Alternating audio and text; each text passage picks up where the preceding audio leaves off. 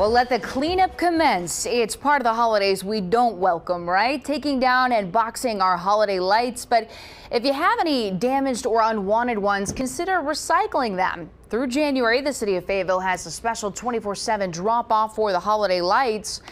That is at the Marion Orton Recycling Center.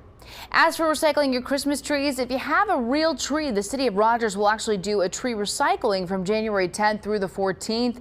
They're actually used as fish habitats on Beaver Lake.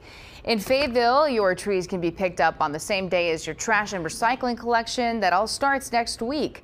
All ornaments and ribbons must be removed. And the Benton County Solid Waste District will also accept live trees for free through January 15th at the Brookside Road facility. Same rules apply there. A reminder that the facility will be closed for New Year.